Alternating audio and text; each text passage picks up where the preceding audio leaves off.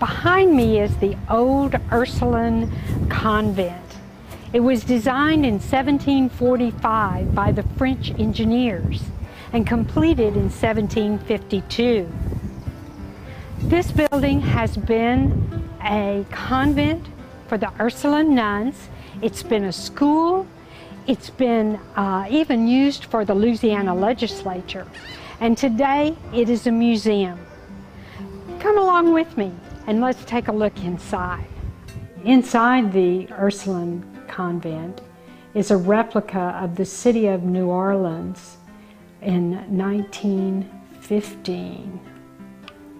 This is an example of the desk that was used by the students when the Ursuline nuns opened this as a school for girls, one of the oldest schools in the nation.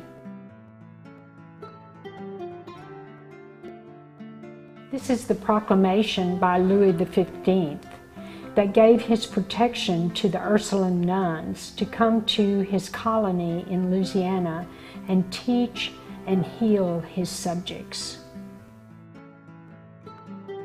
This was a letter from Thomas Jefferson to the nuns assuring them that their building and their institution would be preserved after the Louisiana Purchase.